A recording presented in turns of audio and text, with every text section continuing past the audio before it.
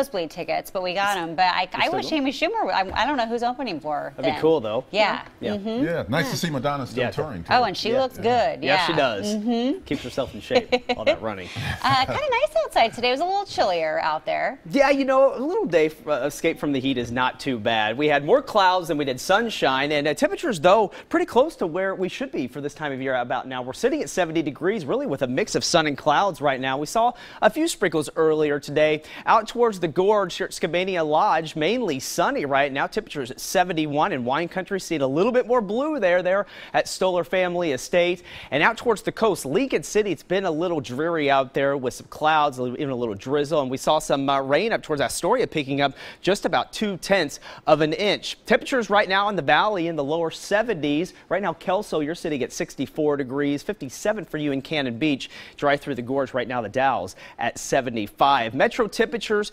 lower 70s out on our west side, and Forest Grove at 68 degrees.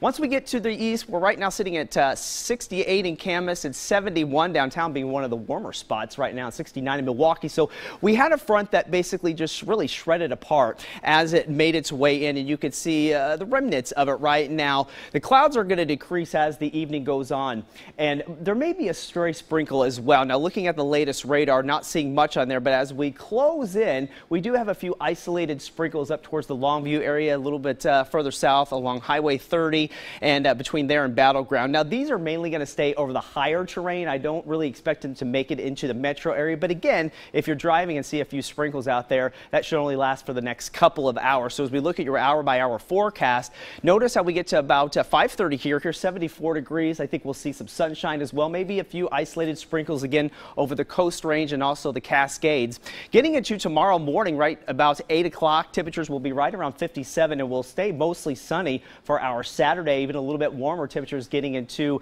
right to about 80, 81 degrees for the high tomorrow. Here's the 8:30 going out for your Saturday night. It'll be dry. Some high clouds to start on Father's Day. Here's 7:30 in the morning, right around 60, but I think it's going to be a nice day for that if you have outdoor plans. Highs should make it to around 85, and we're going to end up mostly sunny, and the winds are going to be fairly light too from the northwest at 5 to 10 miles per hour. So the coast today, you're going to stay mainly cloudy, 65 for you in Tillamook. Further south, we'll see more sunshine, Salem to around 77 degrees. Kelso, more clouds, 73, maybe a few sprinkles your way.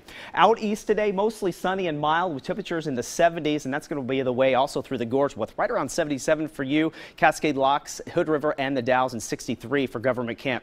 The metro forecast going to make it to the mid-70s out in our western areas as well as out east. Going to stay mainly dry, maybe a spotty sprinkle or so. The further north you get, Vancouver, you'll end up right around 75. So the valley forecast for the week and Father's Day again, mid-80s. For the coastal forecast, going to keep it to the 60s under partly sunny skies for your Sunday, and the gorge will stay into the 80s, but mostly sunny. And so that way for the mountains, right around 73 for Father's Day. So if you're heading for that hike, looking pretty good.